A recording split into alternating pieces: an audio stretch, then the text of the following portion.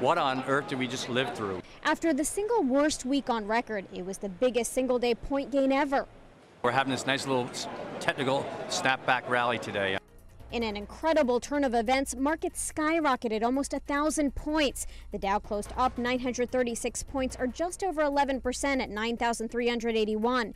The broader stock indicators also soared more than 11%. The S&P 500 index rose 104 to 1,004, while the Nasdaq jumped 195 to 1,844. The markets catapulted after the British government partly nationalized major banks by injecting them with what is equivalent to $63 billion. The Federal Reserve supported the effort with an unlimited cash infusion into the European markets. For the first time in a very long time, you're turning back the clock to partial nationalization of major banks. These loans now are basically made good by the sovereign governments.